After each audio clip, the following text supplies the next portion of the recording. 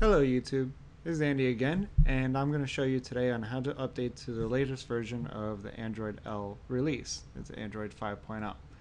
Now, up until Friday, the October the 17th, I had been using the preview version of L to do all of the videos. From now on, I would actually be using the first release version, the 5.0. This video is showing you how to get up to that 5.0 and even use the x64 version, the 64-bit version of Android L, if you have a compatible Intel processor. So this is running Linux. This is Ubuntu if you haven't seen Linux before, and this doesn't require any special hardware or software like Windows and Mac does. They require Intel's Haxum software in order for you to run images on those operating systems. But I have a 64-bit version of Ubuntu, and you can boot 64-bit versions of virtual machines without issue.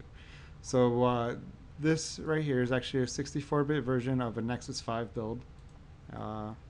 Don't mind the graphical glitches. That's actually my Ubuntu drivers for my video card are actually not that great. It does actually run very well. I think most of the video card drivers are actually an issue because I'm recording this because it was working fine just a little bit ago. But you get a new notification screen. There we go. Slightly different animations and button press looks. But for the most part, everything seems to work very well on this 64-bit build. Alright, so let's show you how to do that. If you're running Android Studio or Eclipse, you should have these buttons up top. So the first thing you want to do is actually download the images. So we're going to open up our SDK manager. If you should have it automatically selected, but if you don't, we're looking to download all of this Android 5.0 API 21, this whole folder here. As well, there will be a new build tools and a few updates here with the Google Play services, and I believe that's it. Now, I've already uninstalled the preview because I will not be using it, and as you can see, it's no longer on the list. It would be under that obsolete tab right here, which I would have to refresh it. So that's gonna. So the first thing you want to do is download this and your new build tools. And then once you have that, you're going to want to go to your virtual machine manager, Android Virtual Device Manager, sorry. And then we'll create a new device here. Let's do Nexus 7.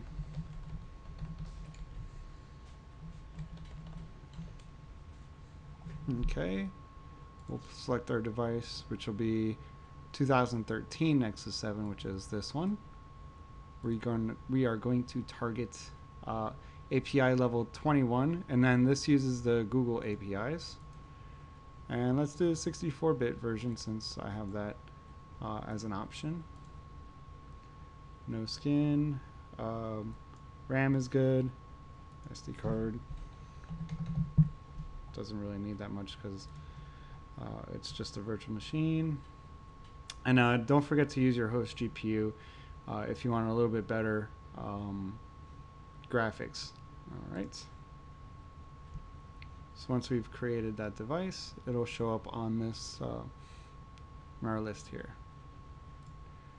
Alright, so let's start it.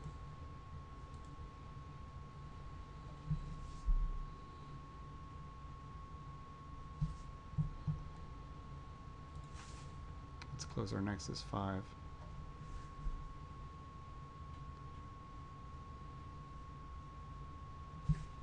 Okay, let that boot. Now, one big thing to distinguish the preview and the official is the new boot animation with the new Android script here.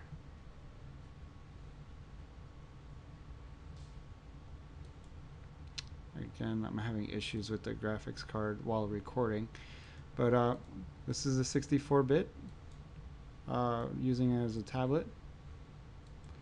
And ignore this cast screen. It's there, but it doesn't actually work. You can't cast anything on your own network from your virtual machine. But it's nice that it's there, that you can actually see where it'll be if you have one of those devices. And you know, most of the things have been updated, like the contacts, the calculator, email. All these have new icons and new looks to them. The clock adjusts according to the time of day. But then you have the stuff that really hasn't seen any change at all, which is like the messaging app.